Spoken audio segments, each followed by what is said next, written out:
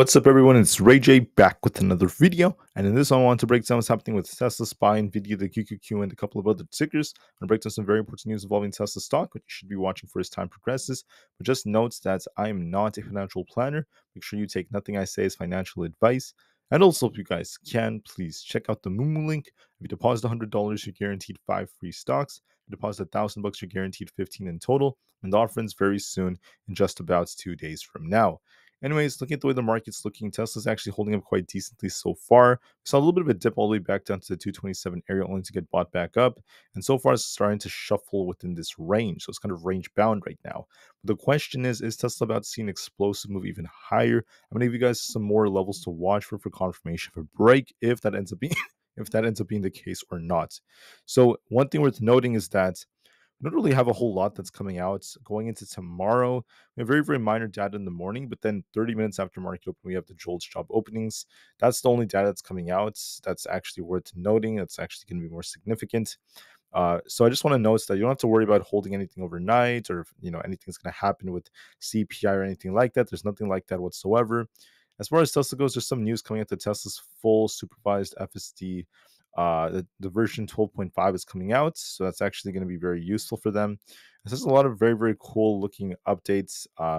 He believes that Tesla could also deliver on his promise of an unsupervised FSD by the end of the year, or will he be surprised? That's like the big question a lot of people are talking about. We'll see how things go. I think that the most important thing is going to be the robotaxi events to see what Tesla announces about this and their capabilities. And also, Musk does get criticism for not always being right with every single date. But at the end of the day, there's a lot of progress being made, and I can't wait to see what Tesla ends up giving us. So we have the 12.5.1 version for the FSD. The wide release is going to start today. Musk is saying that it's very important to connect your Tesla to Wi-Fi to receive the updates. So that's going to be very important. And I think that we're going to be looking at a lot of improvements. When talking about the FSD 12.5 and 12.6 last month, Musk claimed that it will take over a year of driving to get even one intervention. So we'll see once we get there. I know that Elon Musk is not perfect with dates, guys, but I just want to say this.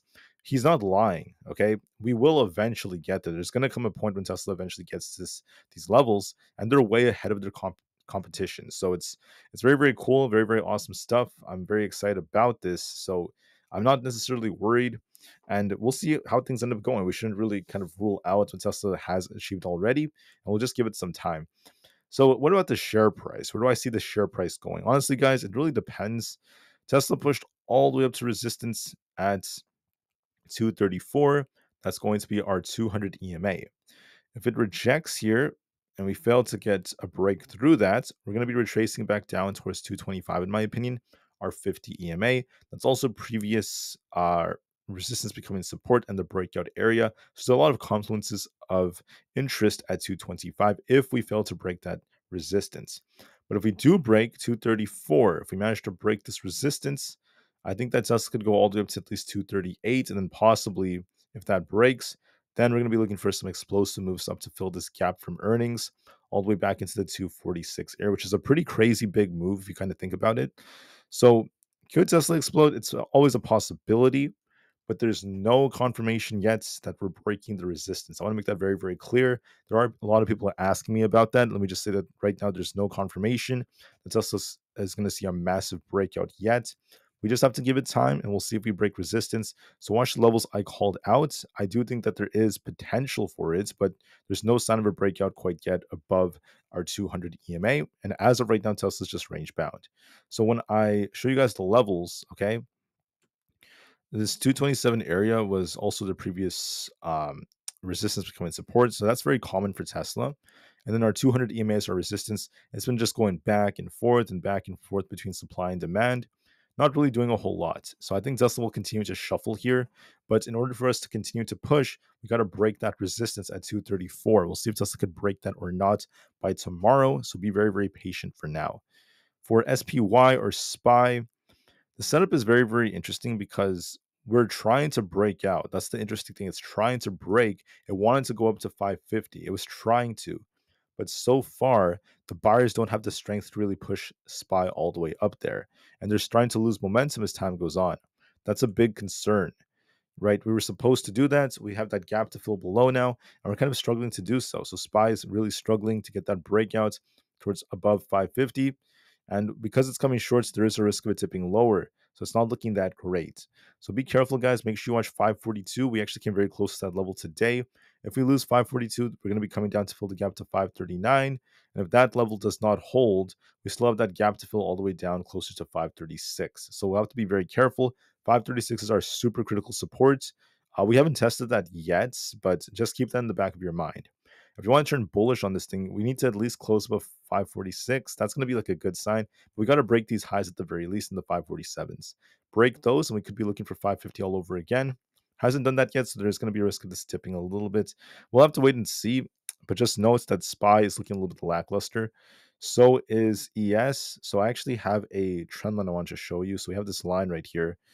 Basically, ES has been rejecting off this line multiple times. I think I could redraw this just a little bit. We could adjust this just a bit like this. So you guys could see that, it's been struggling. It came very close to testing this trend line again. We came just short. Are we going to touch this and then reject? Or are we going to dip from here? If we reject and we fail to break the trend line, then this may continue to dip back down. So be careful with ES. The setup is still more bearish. This is not looking that great. For SPX, we have been trying to rebound, right? We called a rebound that was coming. It did rebound a little bit, but now it's just trading very flat. We'll see which way it breaks. If we break past the 5490 to 5500 area, we have that gap to fill above. And if we lose support over here around the 5425 area, we could be dipping back down to these lows. So be careful. We're just stuck in the middle, so give this some time. For Nvda, we're just barely at the low levels. We've been stuck within the range between 112 and 116. There's a risk of this dipping lower. We're unfortunately failing to hold above the support. So I'm seeing a little bit of weakness building here, especially after this wick formed. So it's building weakness, and there's a risk of Nvidia tipping a little bit lower. It's still very close to 112, so we'll see where it closes. But just note, I'm seeing a weakness on the chart. For Bitcoin has a slight bearish divergence right over here. We also have our 50 EMA, that's 67,000. Not doing a great job at holding up. So I called out 70,000. I said to watch the reaction there. We basically touched 70,000 only to reject. And now our support's at 67,000. We're stuck within that range. If you look at the last couple of days, back and forth between 70,000 and 67,000. So we'll give it some time just to see which way it goes. But I do want to note that there's a risk of it tipping lower back down to these imbalances, all the way back down towards 65,000. So just be careful with that. For the QQQ, this is dipping right now on a bit of a downtrend, but we're fighting to hold above 464. Ideally, 466 would be a better level to break above, but we haven't done so yet. So watch 464 as resistance and support at 462. We're still stuck within this range, but there is a risk of downside now because we're struggling to break past our 50 EMA on the 4-hour time frame. So not the best setup for the triple Q. You guys can see it quite clearly. It's continuing to downtrend as well, very similar to that of SPY. We'll see if we get a breakout or not, but just notes that we're kind of consolidating and there is a risk of some downside. For others out there, we also have Aapl. Apple's just continuing to consolidate as well, not really doing much. We have 220 as a key resistance, and we have support at 216. As of right now, we're just getting tighter. I'll see which way it breaks, though. We're still stuck in the middle.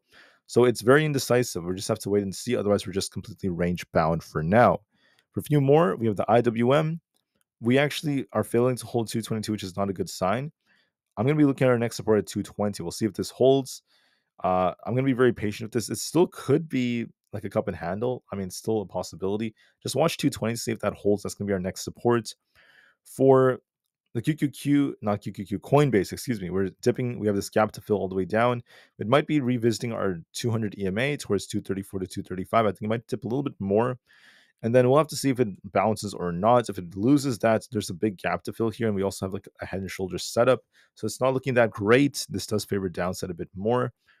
For Amzn, we're trying to hold right here. We have 184 as key resistance and 182 as support. Not looking too good, guys. It's not looking too good. The reason why it's not looking good is because of the fact that we could be establishing a lower high for Amzn, and we're failing to break past 184. So there's a risk of this potentially rejecting. Not looking that great, but we haven't officially rejected anything yet. So we're just kind of shuffling right now. If we were to break 184, I'll be looking for a push for 186.5. If it fails to do so, we'll be coming back down.